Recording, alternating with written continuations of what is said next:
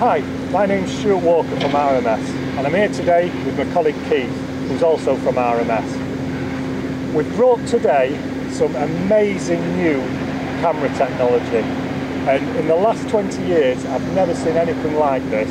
It's a revolutionary way of visualising vibration problems. Now it's called Motion Amplification. Keith, can you tell us a bit more about it? Yeah, so Stuart, Motion Amplification, it's a new way of visualising vibration like we've never seen before. Yeah.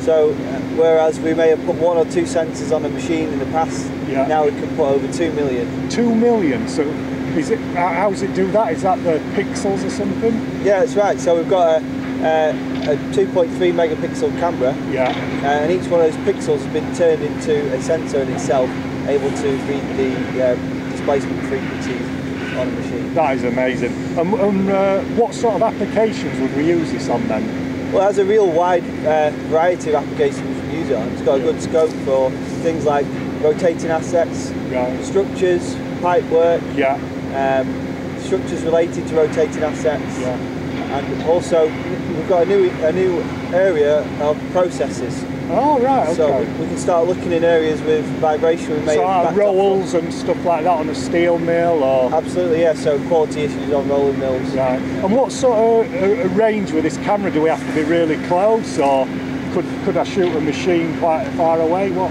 Well, it really depends on what lens we've got on there.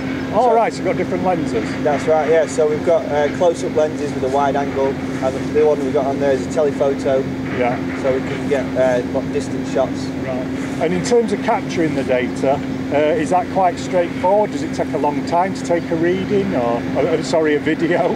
No, well, it's a new way of thinking, isn't it? Yeah. It's a video now. Yeah. It's a very quick way of gathering the information on the machine. Yeah. Some videos could be 10 seconds. Yeah. You might want to take a run up a bit longer, maybe 30 minutes, that's possible as well. Wow. But it really brings down the data collection time as well. Right. I think for me, this is a totally new technology, and I've seen a few videos and it's blown me away, but I think for me the big point with this is it's so visual, isn't it? And we're looking at machines in ways we've never done before. And before we get a few readings on a machine, 10 millimeters per second there, 20 there. But this shows it actually how it's moving, doesn't it? And I think that's the key point with this technology. Absolutely, yeah. It's similar comparable to ODS. Right. Where in the past we might have not even considered ODS on a machine, but it would have been lovely to see what that machine's motion what it's moving like. Well, now this gives us that ability to visualise the machine's motion, much like ODS. Right.